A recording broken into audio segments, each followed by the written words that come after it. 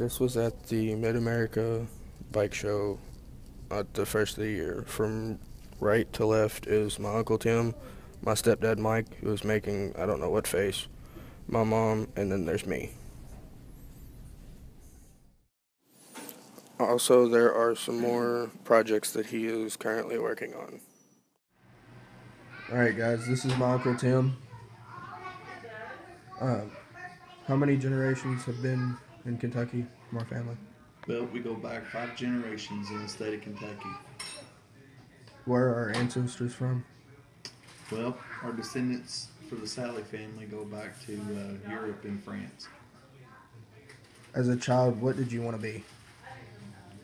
Well, anything mechanical, like a mechanic or plumber or something like that.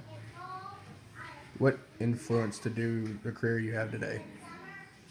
Well, basically the benefits, be able to provide for my family and insurance and the pay and stuff in a mechanical field. How has everything changed today from whenever you grew up? What's different? Basically, we live in an age of communication, so the technological advances of like computers and cell phones and things like that have been the biggest advancement. So that's been the biggest change. It's been the way that we communicate and interact with each other. Do you remember your great-grandparents? No. No? But they had a day. What major problems do you remember?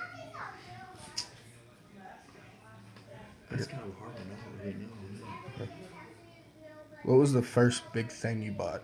If you don't want to say it, it's fine. Yeah. Well, no. Well, when I was 18, I bought a mobile home. So it was my first major purchase was a place to live when I was 18. Okay. That was a big event. What advice would you give now that you have seen what goes on around you? Just concentrate on being a family unit, and morals and values of family have a huge impact and influence on our society today. So just a strong family unit, and I think that would be a step in the right direction, be a good change. If you could go back and relive and take your own advice, would you go back and redo everything?